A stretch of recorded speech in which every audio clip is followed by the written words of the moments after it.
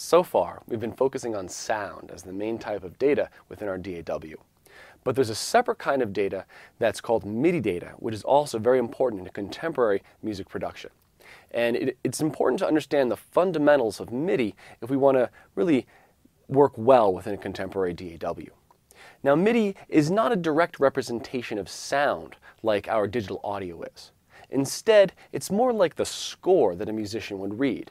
But instead of a musician reading it directly, some sort of synthesizer or sampler receives this data and performs it or realizes it as audio, which we can actually hear. MIDI stands for Musical Instrument Digital Interface.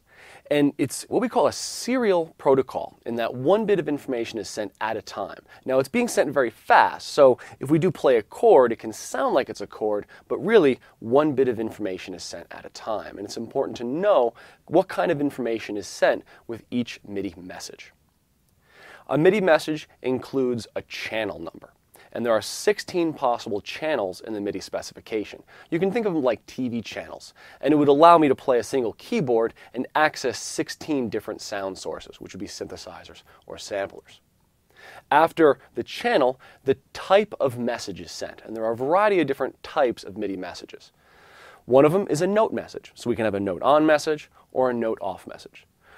You might have noticed on many keyboards there are a bunch of knobs. Well, most of those send control change messages. And there's also one special knob that changes the pitch of the synthesizer or sampler patch, and that's called pitch bend. So those are the types of messages. And then there's going to be two data words. And these give us the parameters of those messages. So let's think about a note on message. I hold the key down on my keyboard, and it sends a note on message on a particular channel. Along with that is going to be one data word that tells us which note it is. Is it middle C? Is it the C above that? And then there's another message that sends the velocity. Now, velocity really is just how hard you hit the key. We just happen to call it velocity, but really it's just how hard you hit the key. Now, both data words are 7-bit numbers. And as we heard earlier, if we want to know how many values there are in a word, we take 2 to the power of the length of the word, and we get the number. So these are 7-bit words, so we get messages from 0 to 127. And you're going to see those kind of numbers all over the place.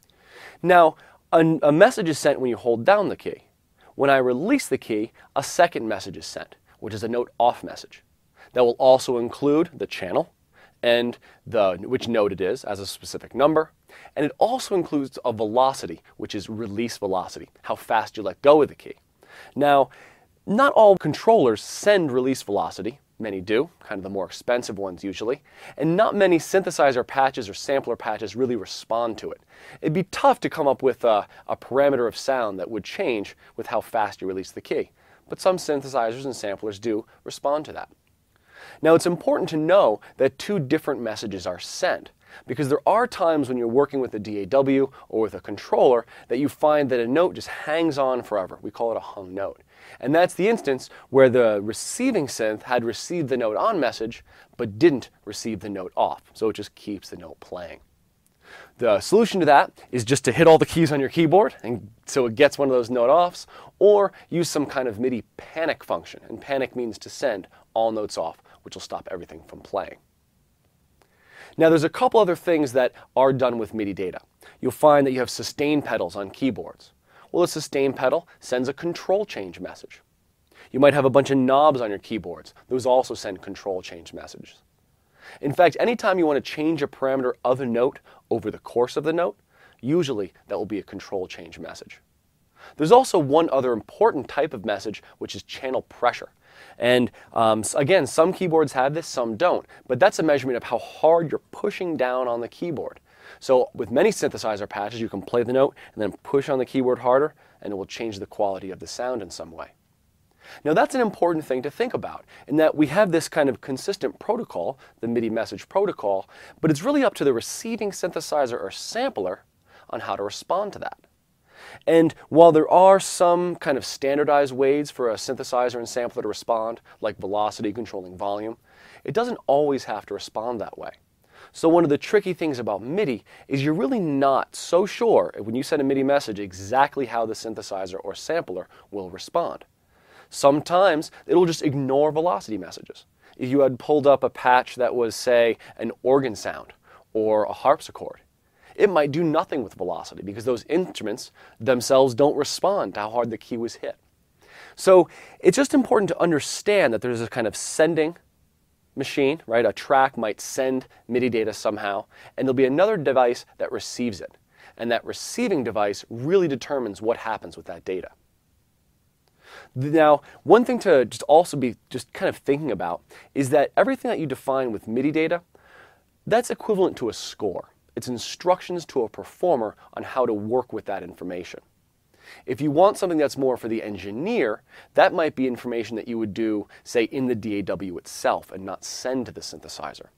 So when we talk about automation, we're going to be talking about something that's not sent in MIDI data, but is directed toward the DAW. It'll look a lot like MIDI control change messages. You'll have lines, you'll kind of draw shapes and create variations in sound.